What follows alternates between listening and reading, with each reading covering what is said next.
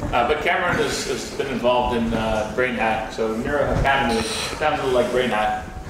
We still have the name, but differentiated it just a little bit. But Cameron's been involved in Brain Hack, has really been instrumental in kind of creating a community for this kind of research, and so we thought it'd be great to have him just tell us a little bit about what hacking is and what the history of the community is. Thank you very much, Tal. How are y'all doing? Y'all feeling good? Your brains oozing with new knowledge? All right, so you know the next week, the next 4 days are going to be an opportunity for you to apply that new knowledge to something you care about, right? And that's going to be in the hackathon session part of it.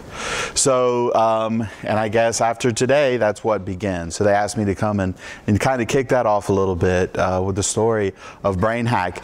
I've seen definitely some familiar faces from other events we have. Who here is familiar with Brain Hack? And those of you that aren't, are you completely unfamiliar, or have you kind of heard about it and maybe didn't know whether or not you were interested or not? Okay, well hopefully I could tell you more and kind of convince you that it's something for everybody and hopefully a valuable thing. So the idea for Brain Hack was kind of produced out of me and some of my colleagues who were, you know, postdocs, senior graduate students at the time, and we would attend conferences, and I'm sure you've had a similar experience where you attend conferences and you have an opportunity to meet people who are your peers who are working on very similar things as you, and you build these relationships that are very exciting, kind of at the borders of what typically happens at a conference. And also, I've also had the experience where through some of the workshops that I attended that are kind of like sleepaway camps like this, for example, and you end up meeting people at those who end up being close colleagues of yours for the rest of your life. For example, Gael, I first met in 2006 at a math and brain imaging workshop in LA that was hosted at IPAM. And we've been collaborators and colleagues ever since. Gael's not in here right now, so I can say anything I want, right? But that's happened over and over and over again. And so the original goals behind Brain Hack were to create these conferences or workshops that really accentuated that, right? Really focused on people getting together, working together, learning from one another, and collaborating during a period of time, and not the other parts of the conference that are, although very good and everything of their own, isn't necessarily the only way to do a conference, right? So for example, when Brain Hack first began, or the ideas behind it, was at the Resting State Workshop, and if any of y'all have been there, it's a very dense conference, right? Every 5 minutes is scheduled with a talk. It's really hard to do anything other than engage in those talks, and all of that is very important, but it's not necessarily the only way that we can build a community or collaborate in the community. We, you know, kind of the ideas going into Brain Hack is how to build more of those things that are at that fringe. So the word Brain Hack and the whole Brain Hack thing came from something that was called Space Hack. And I believe Space Hack is still there if you look. So Space Hack was a citizen science initiative that was associated with NASA. And what it was opportunities and projects where just anybody, high school students or whomever, could contribute in astronomy, right, and to learning more about the universe. And we all know of examples of how crowdsourcing different data sets, or sourcing different data sets in astronomy has yielded big rewards. And it was sort of kind of built around that idea. And so Brain Hack, we stole the name kind of from Space Hack. Originally we wanted to steal the web design from them as well, but they told us that that was copyrighted and we couldn't share it, which I thought was a lot of irony, right? I mean, but whatever. So we created our own thing with Brain Hack. But the big ideas at the time were hackathon and unconference. Both of those come from the technology sector, and we kind of bastardized those things in order to make a Brain Hack. So I'll tell you a little bit more about that. So this is from the original. This is the original organizers of the very first Brain Hack event that happened in Leipzig. So you might recognize a lot of faces here. It's very remarkable seeing Pierre Balek looking that way. That's how, when I first met him, he looked. Now he's got this big beard and he's very serious, and he has 3 children. He's probably the most reproductive that I know in brain imaging. He likes to take reproducibility strong. Roberto Toro, he's hugely involved in these things. Of course, Daniel was at Leipzig. He was kind of the thing, the energy that really kind of made it happen. Some of the things you'll notice about this picture is that, well, one, not many of us look this way anymore, but also it's 6 dudes, right? 6? Yeah, 5 white dudes and a Chilean that are doing it. So a big effort that we've undertook over the past few years, and hopefully something that we're successful, is very much oriented to increasing the diversity of what goes on. So we'll talk a little bit more about that. As soon as I put it up, I was like, whoa. Anyway. But that kind of is where everything started. So this idea about building these social interactions, actually working and collaborating and sitting together, right? So BrainHack is about open neuroscience, right? It's about the open interchange of ideas, exchange of ideas amongst people in order to improve their research. It's about collaboration, so working together with people rather than competing with people. So when these brain hacks started, and when OHBM started a hackathon, they wanted to have competitions in order to intrigue people. You know, in machine learning and other data analysis, that's kind of what they live by, are these big challenge problems where people rank each other next to one another. And we didn't want to be about that. We wanted the hack community to be more about people working together to solve hard problems rather than working against one another. And it's really about meeting new people, getting in touch with new ideas, learning new skills, right? I mean, just the ideas that you're exposed to, just hearing a new thing, can be very transformative to your research. And it's about creating those opportunities to diversify at all the different levels, right? Intellectually, in terms of what science that you're doing, but maybe also creatively, right? Thinking about how brains can be artistic or things of that nature. And also we wanted rather than being prescribed, brain hacks, the goal of them is for as much of the content to be generated by the people who are in the room, right? Rather than some, 5 or 6 person committee who makes decisions over what oral presentations are allowed to be heard, right?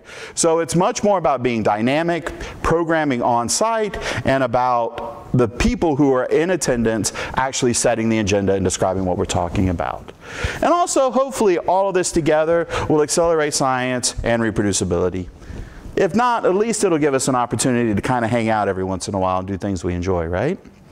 So as I mentioned before, when we started, the 2 pillars of the brain hack were unconference and hackathon, and we'll talk a little bit more about those. But then we've added a strong educational arm. And this event that y'all have been taking, that y'all have been attending, is probably one of the best examples of kind of the educational opportunities that can be driven out of a model like this. And I think it's a very great adaptation of what we started with a hackathon in order to make it much more about teaching.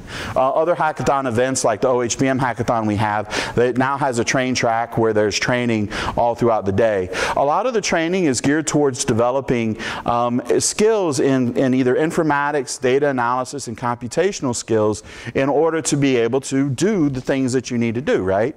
A lot of graduate programs in sort of related fields to brain imaging and to other neuroscience, data analysis, really don't emphasize these tools enough. So the goal is this can be an opportunity to learn that. And so Ariel has actually been a huge leader in that regard, and through connections with software carpentry and other things that are very nice programs geared to help you do this. Has he talked about software carpentry? Are y'all aware of that? Software carpentry? Y'all know what it is? Okay, but it's about teaching computational skills to scientists, right?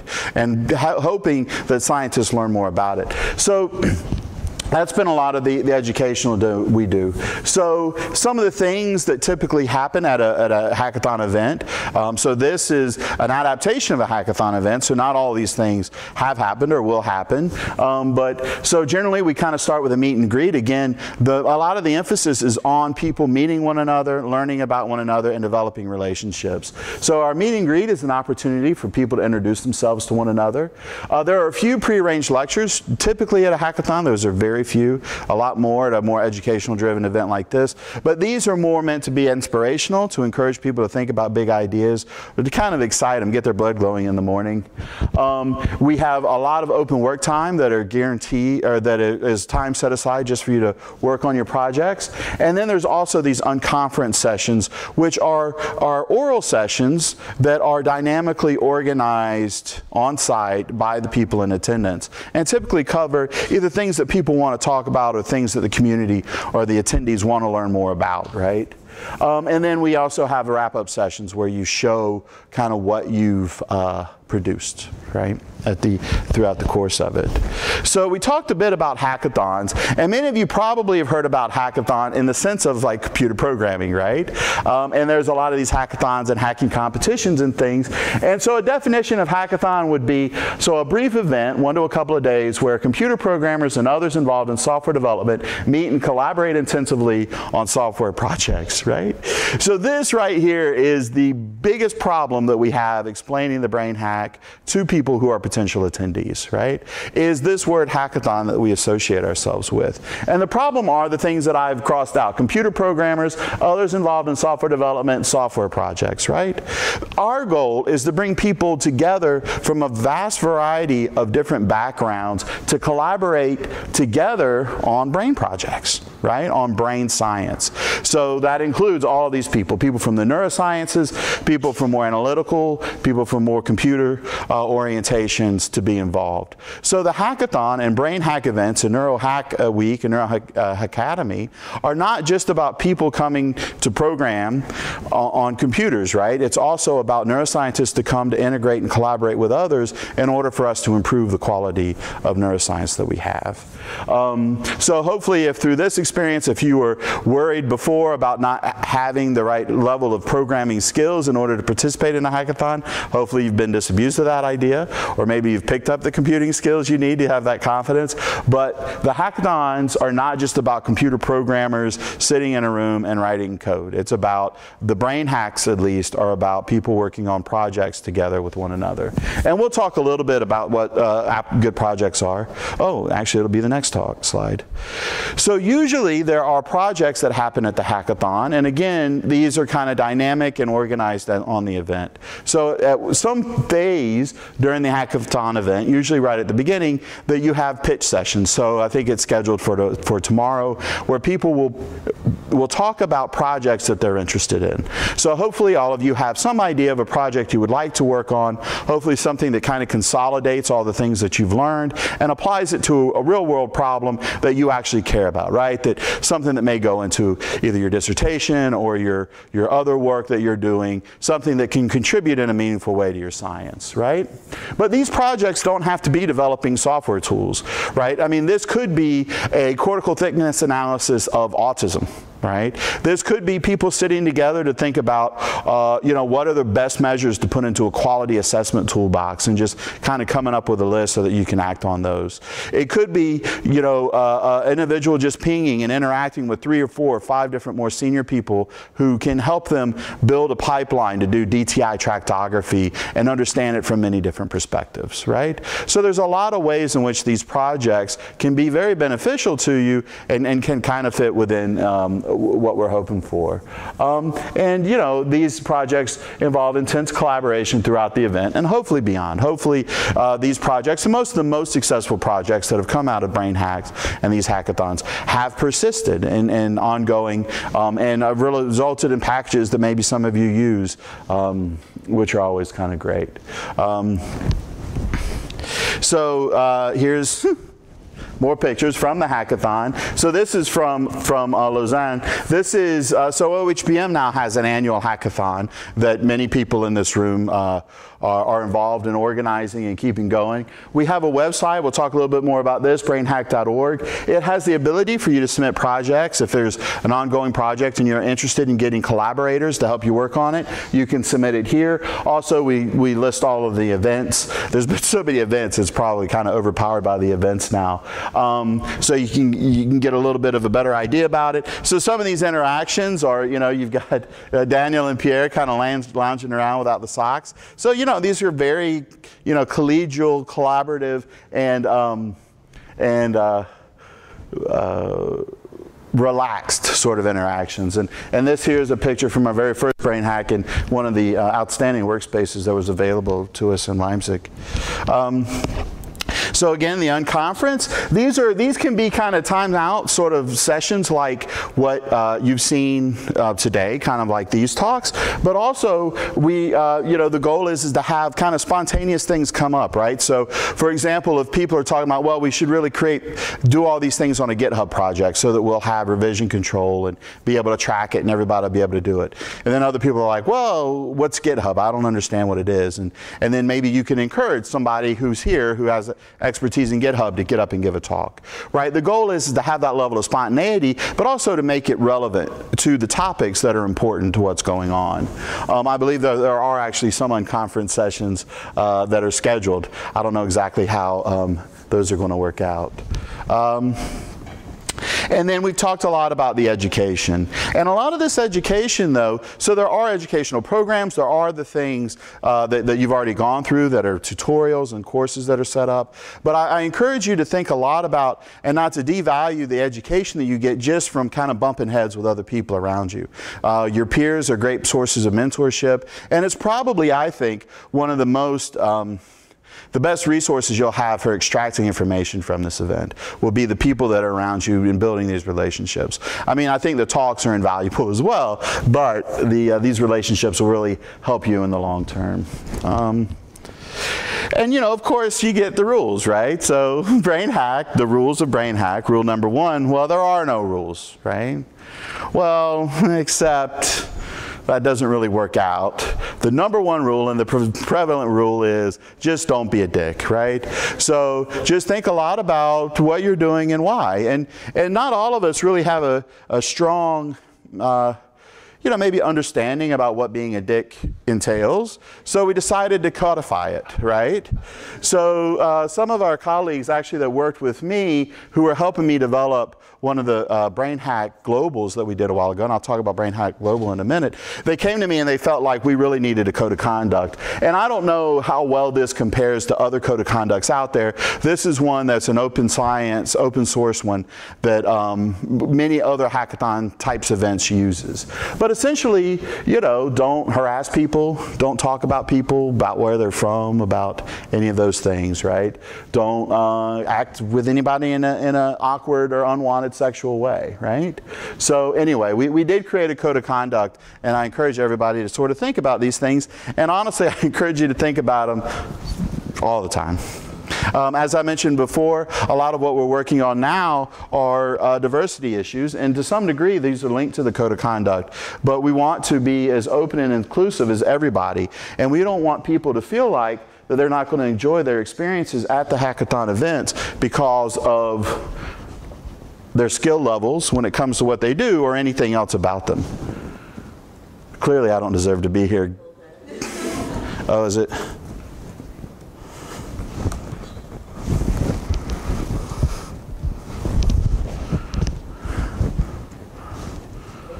Is it coming back?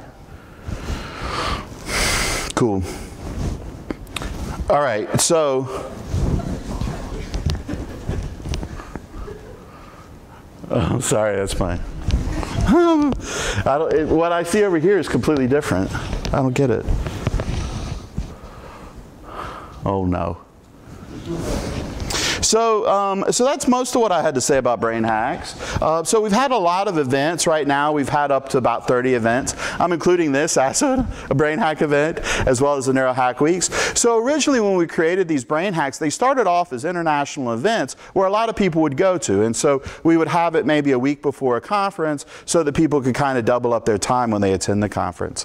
And Daniel and I, from the beginning, with the idea of the brain hack, we wanted it to be more than something that people did periodically. We wanted people to build local communities of where they work together and export this idea to the kind of the local level.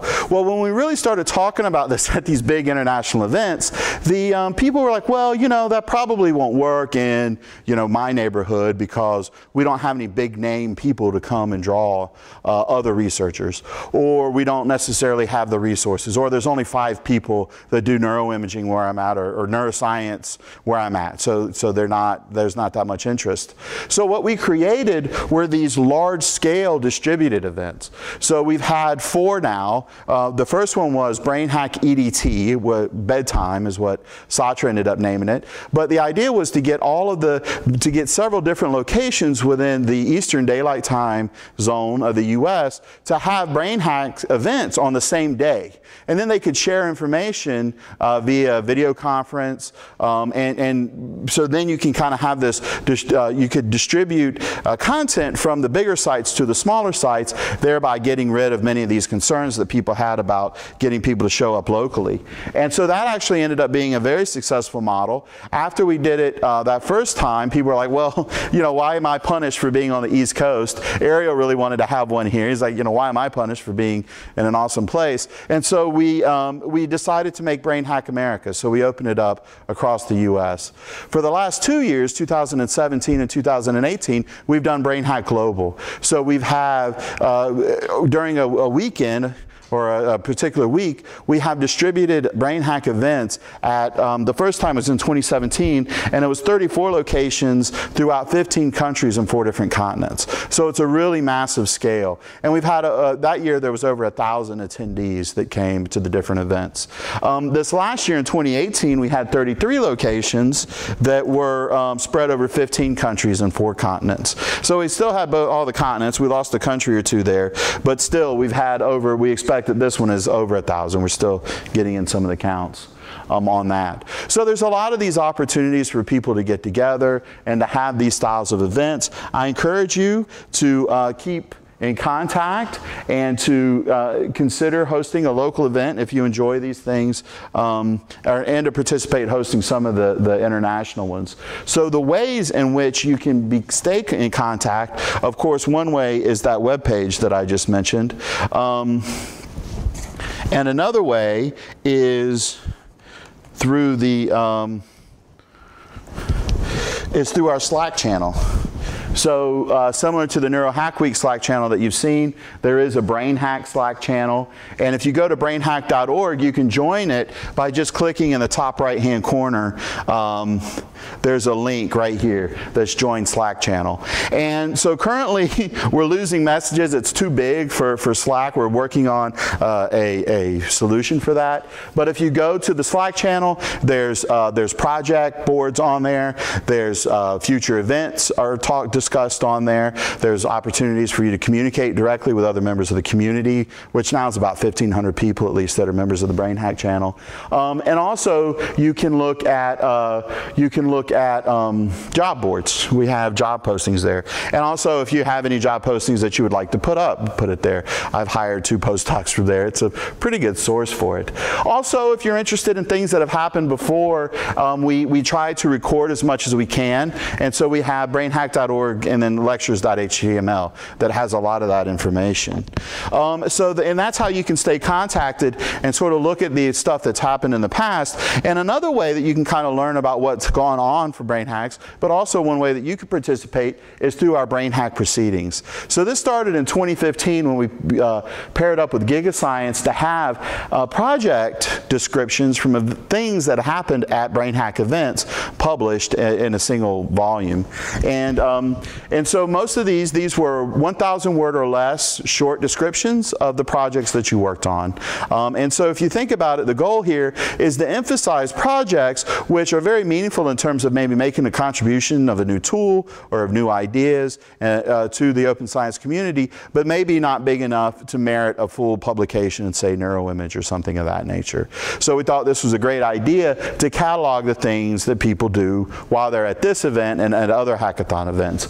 Also, if your boss, was wondering what you did while you were away in Seattle for 2 weeks, it gives you an opportunity to handle that. So in 2016, we did it through RIO, which is Research outcome, ideas and outcomes.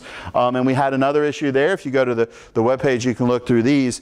So for 2018, we're doing a proceedings as well. And the project that y'all work on, the stuff that y'all work on while you're here, is more than welcome to be submitted.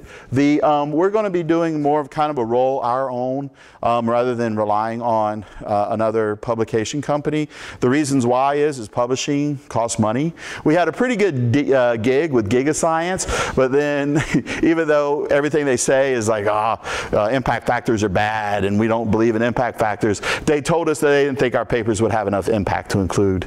So, so we're not dealing with them anymore. We worked out a deal with F1000 Research. Michael Hanka worked out a deal with them. So if you are interested in publishing and then eventually want to have it published in F1000 Research, you can go through our pipeline and then submit it to them and get a discount on your APC. But the basic idea that we're doing this year is we formed a bioRxiv channel. And then if you submit your preprint to bioRxiv, then and you know, indicate that it's for the channel, then we'll include it into the channel. And then we'll get, that'll involve an initial quote unquote technical review by the editorial board, which is essentially making sure that it has all the information it needs to have in order to be a part of it, right? So a link to wherever the data is, it's properly formatted, it's obviously not a joke, right?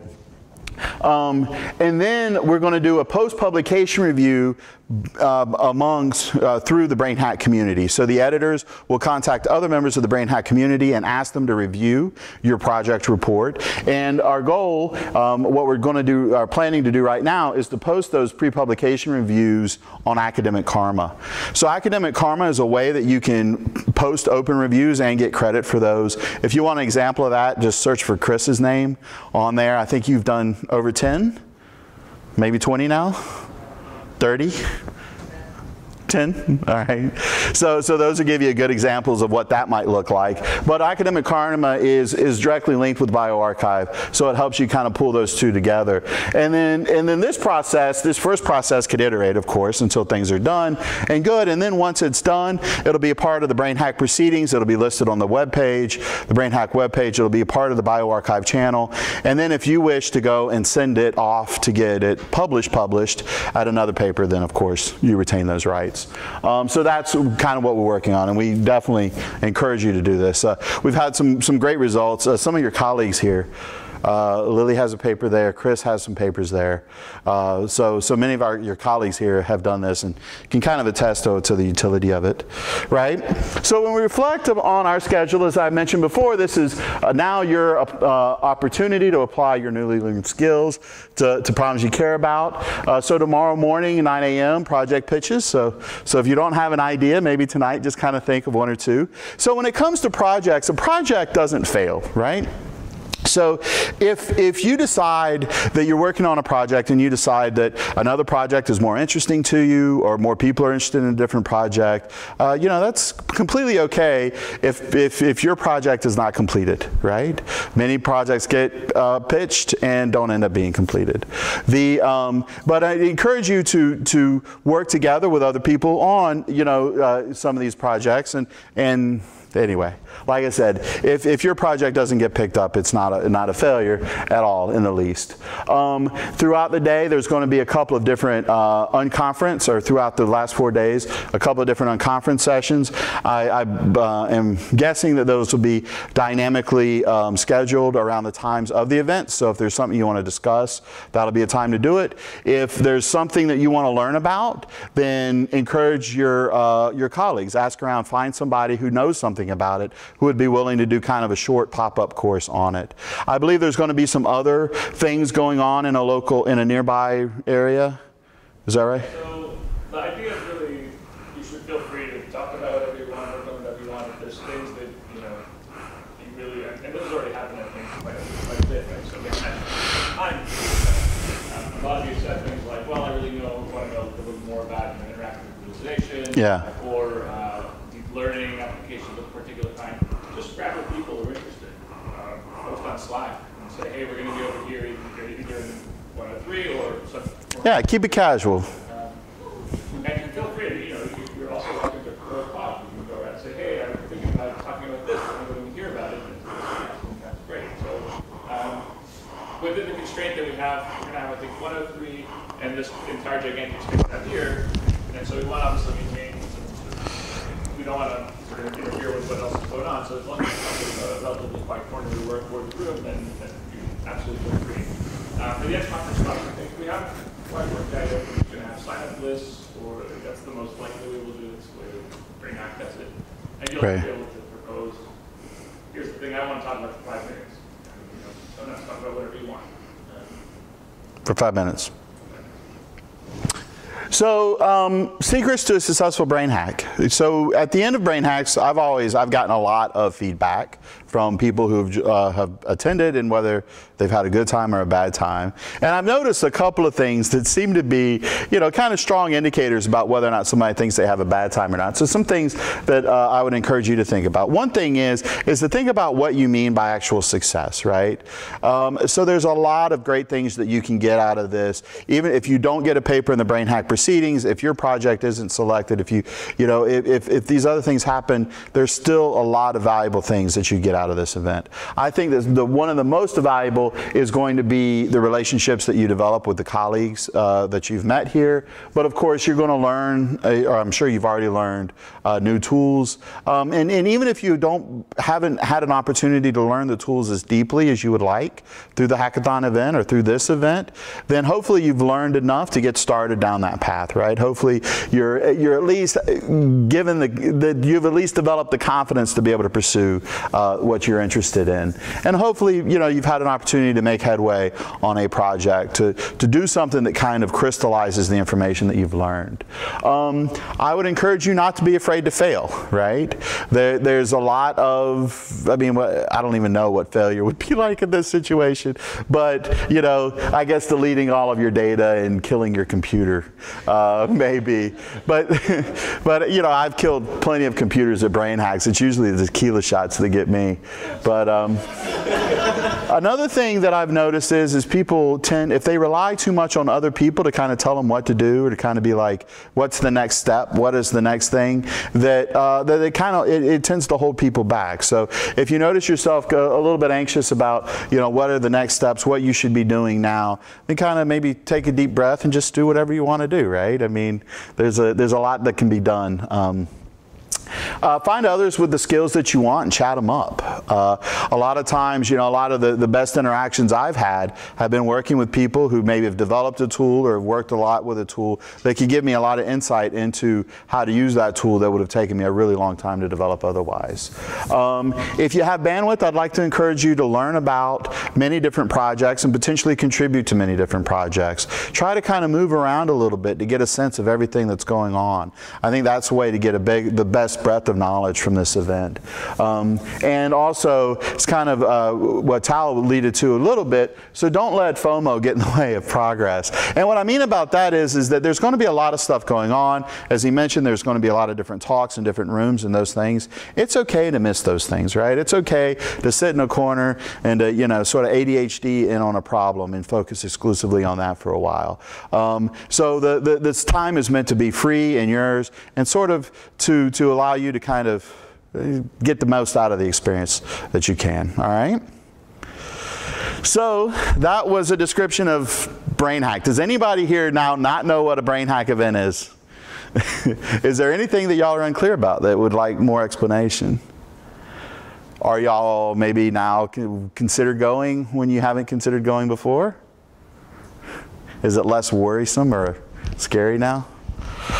Okay. So I could only come up with 30 minutes to say about the hackathon. Before you do that, I think what we're going to do is I'm going to post a link to a Google spreadsheet for the project. It's self-explanatory. Just put down your name, brief description, and your handle.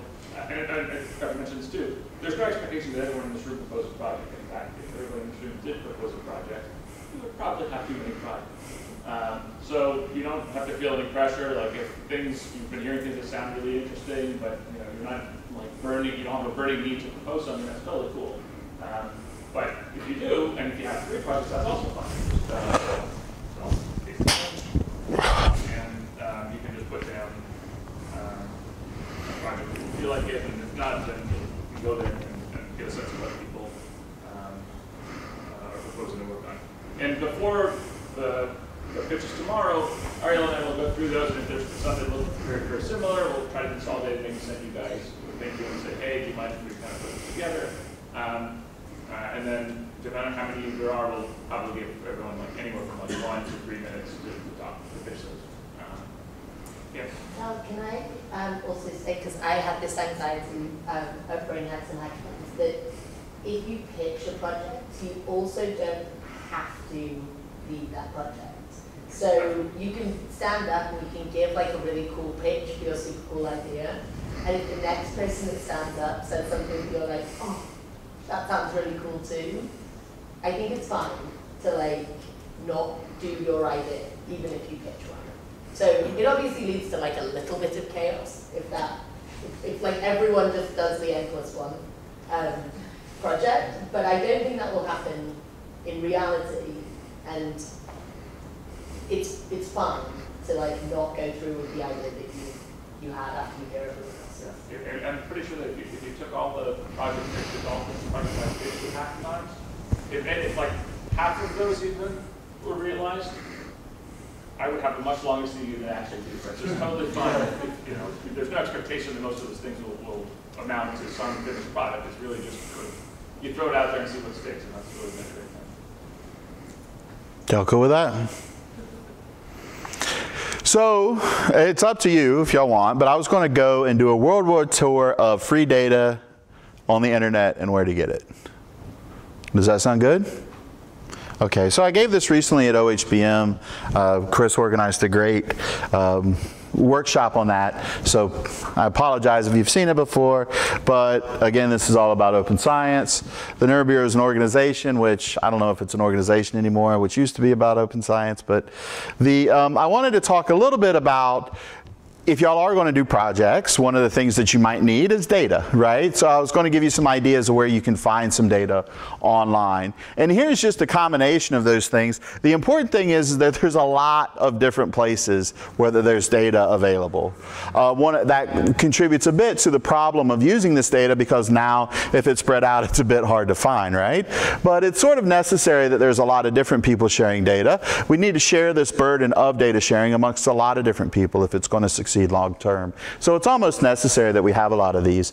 There's by far most of the things that I know about are all MRI sort of focused, structure and function. There's many different modalities that are also shared that maybe I know a little bit less about and are not as well emphasized. One example is EEG. IEG.org does have a lot of EEG data.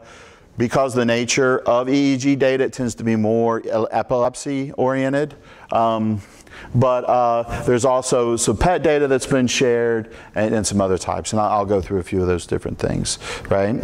So the beginning of data sharing, at least when it comes to fMRI, was probably the fMRI DC. Have you all heard of that? Is anybody here familiar with that? So this was, it was like fMRI Data Center. It was started at Dartmouth, and it was a way for people to share task experimental fMRI data online.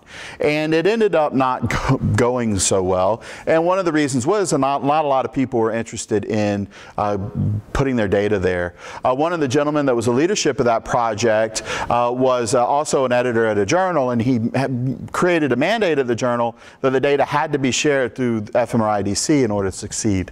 There was widespread public backlash to that idea and that concept. And a lot of people are like, why should we share data? It's our data, yada, yada, right?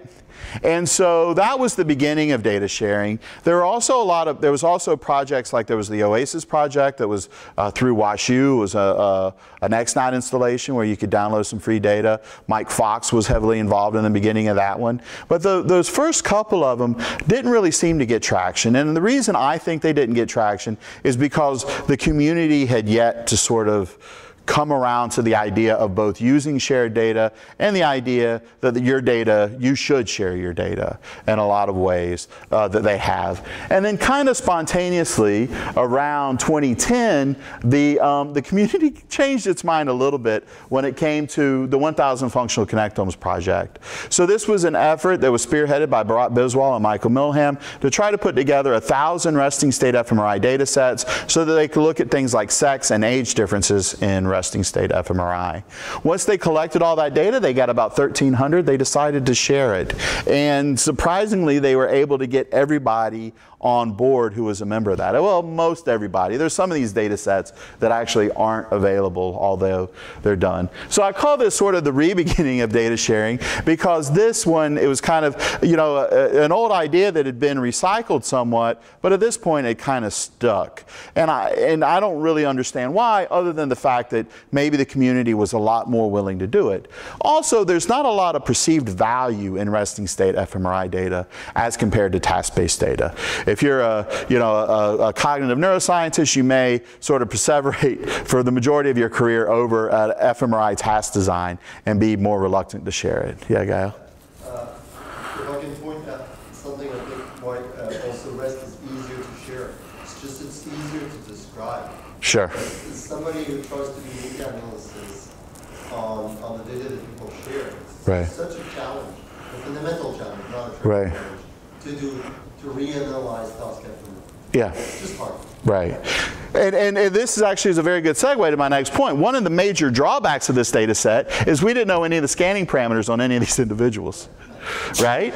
So if you wanted to do a meta-analysis, you can on this data. If you wanted to do a really good meta-analysis, you can't on this data. The only thing that was known about these individuals were sex and handedness and age, right? So there's not a lot of covariation there to do the things that we're really interested in. So whereas this data set has been used from some very important methodological papers, such as the cluster failure paper, it also has limitations to be used more broadly in, say, psychology or inter-individual differences. And seeing that, the creators of FCP decided to create INDI, which is the International Neuroimaging Data Sharing Initiative. And the goal here is to have deeply phenotyped data, or at least somewhat phenotyped data, right? So all the data that's donated here has to have the imaging parameters from the get-go, but also there has to be something else other than age, sex, and handedness, right? So either a diagnosis or an IQ test or something else to go with the data. So currently, there's about 35 different projects under INDI. It's over 10,000 participants. The majority of the data, there's 98 non-human primate participants. The majority of the data is structural MP-RAGE and resting state fMRI. That is still the number one thing that they shared, but there's also a lot more data now. There's T2, quantitative MRI, DTI, and some others. There's a notion of prospective and retrospective data sharing as well. So some of the data is actually being shared as it's being collected before it's even published. Those are prospective. And the retrospective are data that's kind of, you know, well published, been around for a while. I don't even know why we make that distinction, because it really doesn't matter in the long term. And eventually all the prospective data is going to become retrospective anyway. But it was a distinction, I think, maybe more for talking. So the INDI uses a consortium model, and the goal is to get a lot of PIs together to combine their data in order to create a bigger data that maybe we can use some of these cool techniques that Samme was talking about on the data, right? And so ADHD 200 is an early example of this. They were able to put together data sets on almost about 1,000 individuals, half with ADHD, half typical. And when they started this, they started it with a competition to see who could get the best classifier accuracy between ADHD and not ADHD in this data set. And there was some really interesting results out of that. That was followed eventually by Abide. We learned from the first one. So in this case, I don't know if y'all have heard about this. It was a bit in the press, but the data ended up being much better differentiated. You could use a better classifier by using things just like head motion and sight ID alone than you could the neuroimaging data. And it really sort of emphasized the reality of working in hyperkinetic populations where things like head motion are kind of driving your entire signal. But also when you tend to have competitions on these style of things, I mean, I personally disagree with the idea in general, but usually you end up with people trying to game the competition, and the successful people in many cases cases, maybe the people that have more effectively gamed the competition than anything else. And an example of this, what used to be the PRNI, which was a prediction challenge in neuroimaging. And one year, Carlton Chu won it, and he wrote the paper about it in NeuroImage. And it's really interesting, if you read it, you see that pretty much everything that he did was just in order to improve his score, right? I mean, it was total, everything was sort of as cross-validated, just learn the score, or learn to improve the score of whatever the challenge thing is. And at the end of the day, that knowledge isn't necessarily very generalizable because you've overfit. So with Abide, we never did that type of competition. But so with Abide, it's a little bit more. Now it's up to 2,000 individuals, half, that should be, sorry, autism, ASD, and not ADHD, and 1,100 typicals. So these are some examples of some very good data sets that have very rich phenotypic information in it that are very valuable. Gael has done some outstanding work with Abide as well as some others. So in the case of actually trying to figure out how to compare our methods, since we have no gold standard, we have to rely on other types of ways of evaluating. And I'm sure you've heard a lot about these over the weekend or over the past week. And the majority of them, for what we're concerned about, is reproducibility, right? And in order to evaluate the reproducibility of our methods, you need to have test-retest data or a whole lot of data. And so that drove the creation of CORE, which is a consortium for reproducibility and reliability. So these data sets don't have a lot of phenotypic information, but every data set has a test-retest. And there's a lot of different designs in here. There's examples. There's 2 participants that were scanned 5 times a day for 3 days. There was 1 participant that was scanned over 100 times. There's, as you can see, there's 1,629 different individuals, and they accumulate to over 5,000 resting state scans. So there's some really cool test-retest styles of studies in there. So recently we came up with primate data exchange, which is non-human primate data. We have 25 international sites, 98 animals. And so here, these animals, they have both anesthetized and awake. And some of them are watching movies, which is pretty cool. This is monkeys watching movies of monkeys. So even So beyond resting state, so OpenFMRI, which is now Open Neuro, is really, it came on strong. It was had a very task-centric focus in the beginning, but now it shares anything that you'd like to put up there. Now, when we did this, and it's probably been updated, or needs updating, but at that time there was 122 distinct data sets, over 4,000 unique participants, and 208 different tasks. So a variety of really interesting data. There's also, of course, data in there of individuals with different diagnoses. So there's the phenomics. So there's some really interesting data sets in there. Sorry. So the My Connectome project, this is where Russ scanned himself 107 times, 3 times a week. And so he also did genetics on himself, blood pressure, weight, a bunch of different things. So a very interesting data set, a lot of data. A lot of different tasks that he did as well. So also data set driven, or at least that Russ is a part of, is this phenomics data set. So 130 controls, 50 schizophrenia and 49 bipolar and 43 ADHD. And it's a very deep phenotyping battery. So a lot of different multidimensional data, labels that you can use for cool learning algorithms, or if you're interested in a specific cognitive domain, maybe there's proof of, or maybe there's data that you can use to help build your hypotheses from there. So OpenFMRI also illustrates the beauty of having data that has been kind of a part of a major debate openly available. So this is from Haxby's data set. We're looking at faces versus other things, and the ability to. So this is attributed to being one of the very first MVPA papers, but it also led to a lot of debate about whether or not there's actually a fusiform face area that's specialized to the face, and there was a big debate about that. And now that data set's being shared on OpenFMRI. So if you want to kind of test the hypotheses or validate whether or not there's an FFA in the data, you can do it yourself, as well as maybe come up with some innovative ways to prove it wrong. So that's another cool thing about having this data out there. There's also a lot of, so everything I described before, to some extent, maybe the OpenFMRI wasn't a good example, are kind of these post hoc aggregated data sets, right? So everybody kind of looks around, pulls out the data that they have and puts it together. And the problems we have with that is there's a whole lot of technical variation in that data that can affect our results adversely, right? And so there's been some good results. Gael had a good result showing that maybe we can overcome this technical variation with large enough numbers. I don't know if you still believe that or not. I think it's reasonable. Yeah, okay, he still believes it. But some of these other data sets have more value in that they're centralized. Everything is collected from day one to match exactly the same parameters, the same equipment, everything, so that you get rid of that variation. And here's a lot of different projects. You probably know, sort of some of these. The Brain Genomic Superstruct project's a great example of this. Ping ABCD is a new project. 10,000 individuals starting at age 10 being followed for 10 years of their life. It's a huge study. Hopefully it'll be successful. One of the projects I was involved with is the NKI Rockland sample. So we have, right now, it's over 1,000 participants that are spread out across 4 different studies. In the beginning, it started off as a cross-sectional study of people 8 to 80 or 8 to 85. And we've had follow-ons with a child longitudinal that images children, 180 children, 8 to 18 years old. They're scanned 3 times.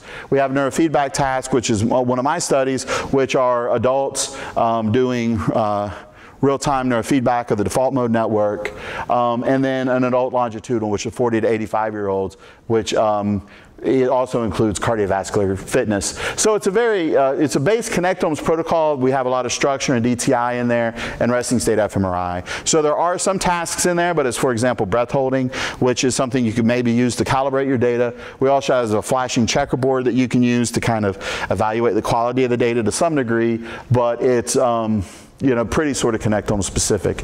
But over here is the phenotyping protocol. And this is what really sort of separates this data set from many of the other ones, is that it's a very deep phenotype that covers behavioral measure, you know, mental, emotional health.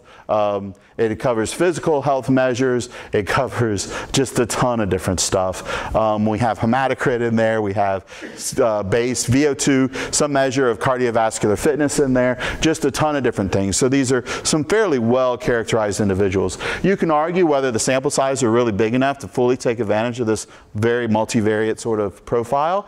But, you know, if you're interested in smoking, we got the Fagerstrom, right? If you're interested in alcohol, we know all of their alcohol usage habits. If you're interested in working memory and smoking, you know, you can kind of get a lot of data out of here. So in these protocols, it's also different is that in terms of exclusionary criteria, we have very few. The only people we excluded are people that we were worried about may present a harm to us or to others that were there. So we have a lot of different psychiatric diagnoses in there. And rather than excluding those people, our approach is just to write it down. So to make sure that we have very clean diagnoses on everybody, we keep very meticulous records on who those individuals are. So about 50% of the data set are typical controls, people that would be typically labeled a healthy control. The other 50% suffer from some diagnoses. The most frequent are alcohol related. Next to that are things like depression. It kind of follows what you would expect from you know, basic morbidity information. We followed this on with the Healthy Brain Network, and y'all, I know y'all known a little bit more about this. So if you really want to look at these classifiers, and we've talked a lot about biomarkers of disease, but if you think about it, there's a major problem in how we do these, right? And I got a couple of papers that do this too, so you know, I'm not trying to be overly critical of anybody else, but you take a healthy population and an ADHD population, you calculate your prediction accuracy for differentiating them, and then you say, well, I can diagnose ADHD, say 98% of the time, right? Or when it came to my PhD dissertation, depression, 95% of the time, right? So before we actually use that clinically, or even think about that as anything clinically useful, it might be nice to know, well, what happens if you have somebody with anxiety? Does your classifier classify them as depressed or healthy, right?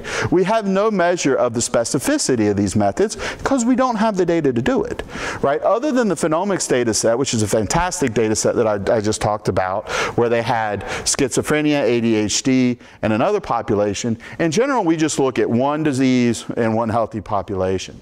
So the goal with the Healthy Brain Network is to try to create a sample that is very rich in terms of many different diagnoses so we can begin to look at this, right? So this is going to be 10,000 individuals, a cross-sectional study, and when we do the recruitment, we do it from the perspective of, you know, telling parents, are you worried about your child? If you are, come talk to us, right? So the data is enriched for people who are either above threshold for a psychiatric classification or just sub-threshold for a classification. So when you work at this data set, I wouldn't assume that any of the people are pure healthy controls. I would think that, you know, they got something going on. On this one, we have we've done a couple of different data collections as a part of this. We've started moving to movies to replace some of the resting state. So we have a lot of movie data in there and gotten a little bit more dimensional in terms of the structure, including T1 weighted and T2 weighted imaging as well. And again, huge phenotypic battery. We try to write down as much information as we can. Yes? Peer is eye tracking. So you can actually, from the MRI signal, you can determine where somebody's looking on a screen. And so there's peer training scans, which are the actual peer scans. And with those, people are watching a calibration scan and fixating on dots. You can train a classifier from the fMRI data, just the eye signal, to the position on the screen that they're looking at. Then you can apply that to new data, like movie watching data, and see where they were looking on those screens. It's a really cool technique.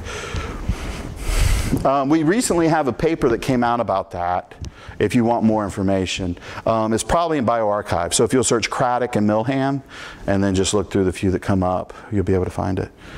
But it's awesome technique. We also have a huge EEG battery on these individuals as well. And this was specifically designed to be a multidimensional kind of mental health sort of battery that we have. So a lot of interesting different EEG studies that are a part of it. Resting state in there as well. Of course, I'm going to get a little bit faster. Of course, y'all know about the Human Connectome Project. They have many different projects that are associated with them now. There's a lifespan connectome. There's a mental health oriented one. So definitely check them out. The Connectome Coordinating Facility is also developing some really cool tools for using data and doing things with data. Also, there's process data out there. I encourage you to you know, if you don't want to spend the time to have to pre-process 1,000 individuals, there's data sets like the ADHD 200 pre-processed. My colleagues and I in the Neuro Bureau created this when the ADHD 200 competition came out to prospectively collaborate with all would-be enters so that they could just use the pre-processed data. So that's been used well. The Abide, we have a pre-processed version of that. One of the things that differentiates our Abide processing from ADHD is that we have a lot of different pipelines out there. So you can begin to see how some of your pipeline decisions will affect your results if you want to do that evaluation as well. Also, we have some cortical measures in there that are a bit better. Of course, OpenNeuro is a great repository of pre-processed data, or to pre-process your data if you're willing to share it. So there's also some manually labeled data with some of the cool machine learning techniques. You may want to be able to learn a new way to maybe segment stroke lesions, or maybe to skull strip MP range data. So there's some data out there where people have done hand tracings and made the data available. That's another resource that may be of value. Of course, NeuroSynth is a lot of the data that is sort of the history, or maybe the memory of our field, are locked up into papers and hard to extract. NeuroSynth does a valiant effort of trying to extract that information and make it readily available to you to be able to do some meta-analysis and develop hypotheses, network models about brain function. Of course, everything that we generate in terms of these parameter maps that we write our papers on, they end up getting lost as soon as we convert it in a table and publish it, right? So it's very useful if we could actually publish those original statistical maps. So I don't know if this wasn't at the first brain hack. You did the button in France, but did you work on this in Leipzig at all? Right.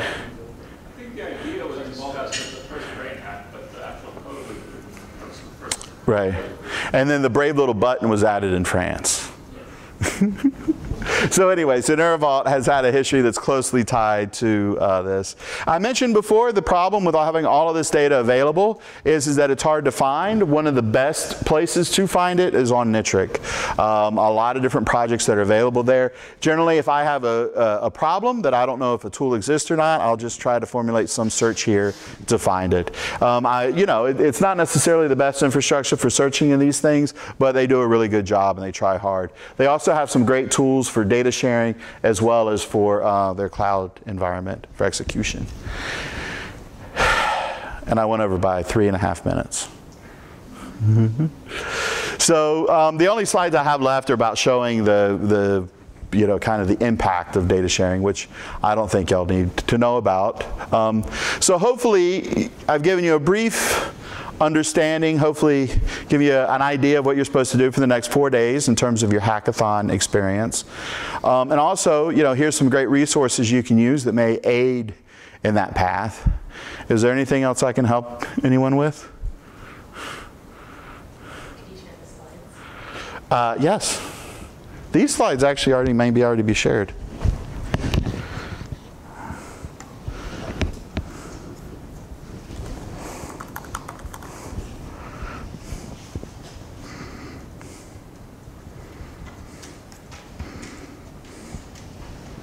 How about this? I'll just drag them to the channel, and then that'll be the easiest way to do it.